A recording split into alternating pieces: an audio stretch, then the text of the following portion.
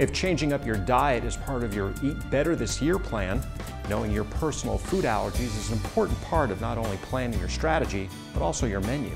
We talked with Ed Neuzil, registered nurse practitioner at Allergy, Sinus, and Asthma Family Health Center, about testing for food allergies. The allergies that we focus on here at the Allergy, Sinus, and Asthma Center are the ones that are airborne, those that are triggered by positive food reactions, and those that are triggered by chemical type reactions.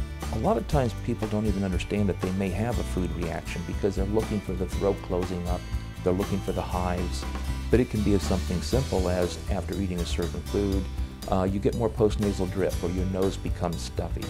It may end up being that maybe you have an upper GI problem, maybe some stomach cramping, or maybe some lower abdominal issues that can even manifest themselves as diarrhea.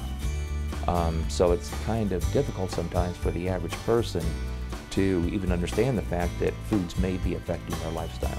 Can people that have never had allergies before, after the age of 50, develop allergies? Yes, they can. As a matter of fact, that happened to me after the age of 45. I had no allergies prior to that age, and now I do have allergies to the airborne allergens, food allergens, and chemical allergens. I tell my patients, I says, the good Lord will never kill me.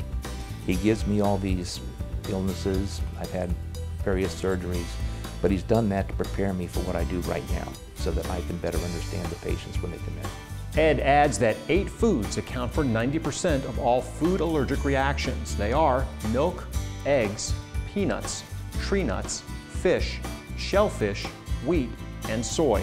According to statistics from the Food Allergy Network, there are more than 12 million Americans with food allergies. That's 1 in every 25 Americans.